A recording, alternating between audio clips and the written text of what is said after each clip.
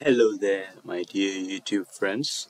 In this video, I'll be teaching you guys on how to send custom data to Intercom via API.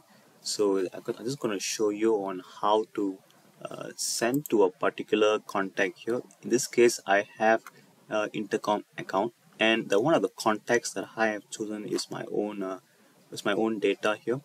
So this will be the details of my contact, and I would like to add or send a custom attribute to this particular contact here, so that I'll be able to send whenever there is a cloud function, whenever there is a trigger locally.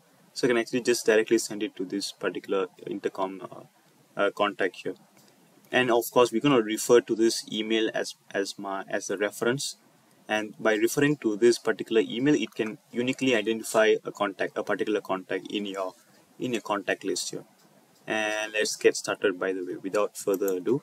So first, let's see what's the first step here. In this case, we have already set up our intercom, so that's the prerequisite of this particular tutorial.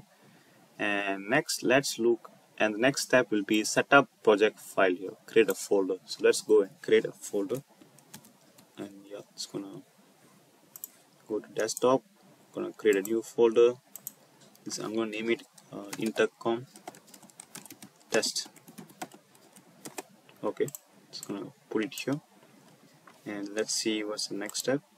And let's open this particular folder with VS Code, and just show more option and just open with code here. I think we have already opened our VS Code, and let's open a new terminal. Okay, we're done with that. The next step will be is to set up, initialize our project. So by typing npm init.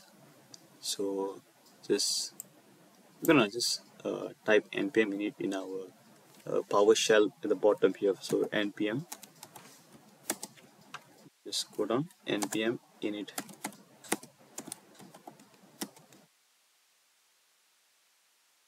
So it's gonna click on enter a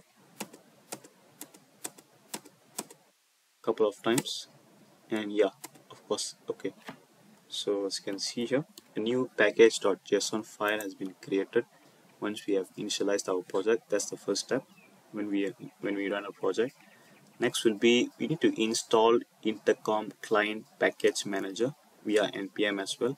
So go to this particular PowerShell again. We're gonna type npm install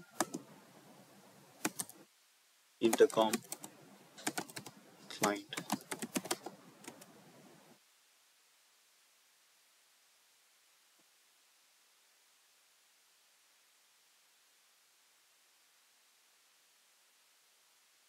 And let intercom to be installed fully.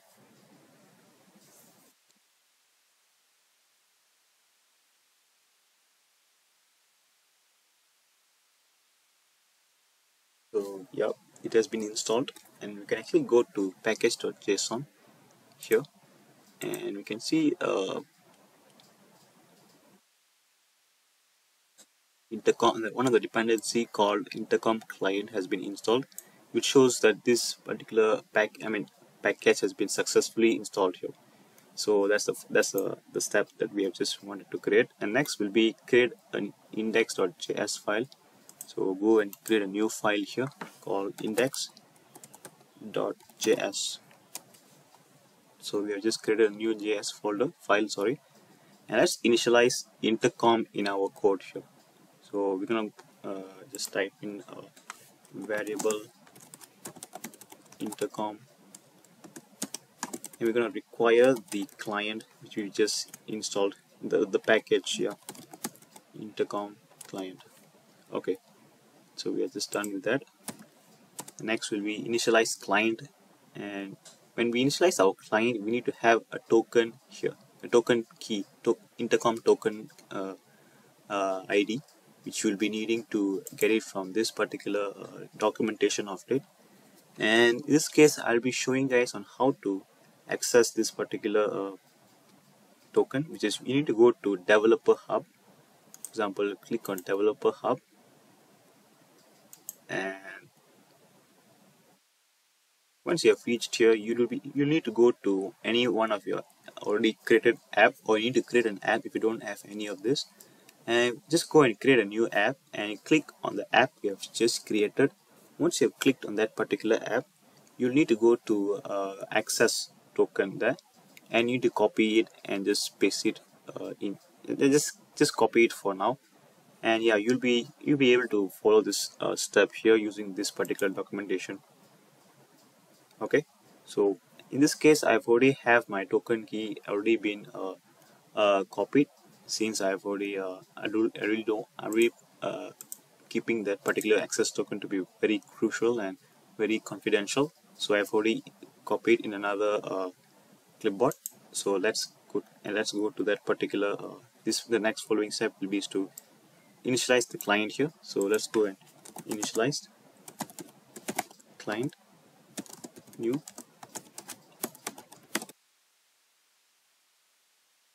intercom dot client, and just open a bracket and a curly braces, and this is where we're going to fill up our token.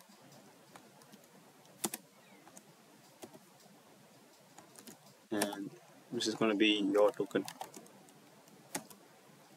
Okay, so this is where you're going to place your token here, your token key here. So once you have already copied the token, just fill up here. In this case, I've already have my token, so I'll be copying it and pasting it here. So just gonna move to the next step. So let's add headers. So just gonna copy this. This headers is actually required since it is meant for like as a prerequisite intercom header, so that and every single time there's an API call, this header is the one that will be able to make this request to be possible. So we just have to fill up this. As long as it is here, then it should work. And next, go to the last step here, I guess. So the last step will be used to send the custom attributes with email as a reference. So I'm going to copy all of this. So I'm gonna just copy and paste it here quickly, and let's see how does this code actually work. So we're gonna call client object, which we just created here, and we're gonna call users, and we're gonna update a particular contact here. So let's see. Let me just. Okay, that's how it should work. So you can see here, email is what we're gonna use as the reference here. And nickname is just one of the attributes that's already been exist, but we won't be requiring this particular nickname. We're gonna delete this for now. And of course, we're gonna use custom attribute. Custom attribute is the one that we're gonna send it to. So in this case, let's see if I like change this custom attribute to data.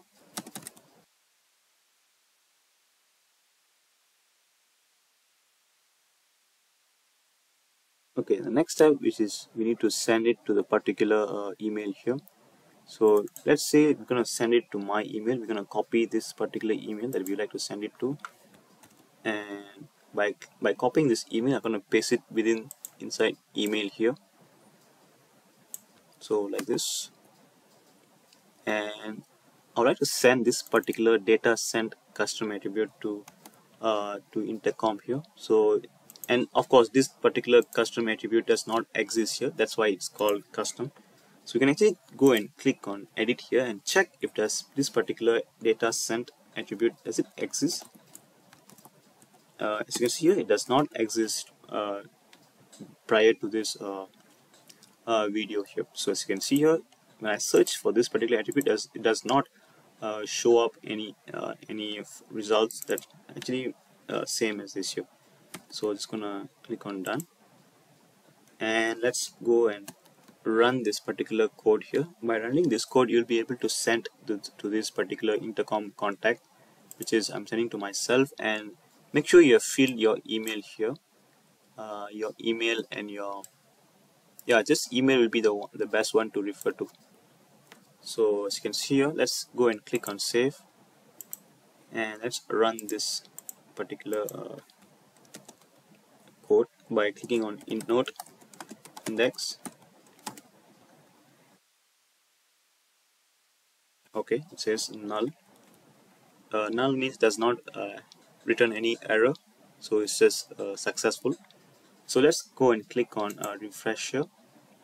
So once we have clicked on refresh, and let's check whether does this data sent custom attribute has been sent or not. And I'm just going to zoom. So I'm just going to search for data sent. So as you can see here, now you will be able to find this here. So it's going to make it show its detail and click on done. As you can see here, it says data sent is equals to true. So this means that we are able to pass our data sent custom attribute to our particular contact, which is my contact here via API. And yeah, I think that is all from me. That's the end of it. And if you would like to have this full code, I'll be leaving it down in the description this video. And let's catch up in our another episode of another video tutorial of all these integrations and automations. And yeah, thank you guys for watching this entire video. Hope we'll be meeting in another coming tutorial. And then till then, peace.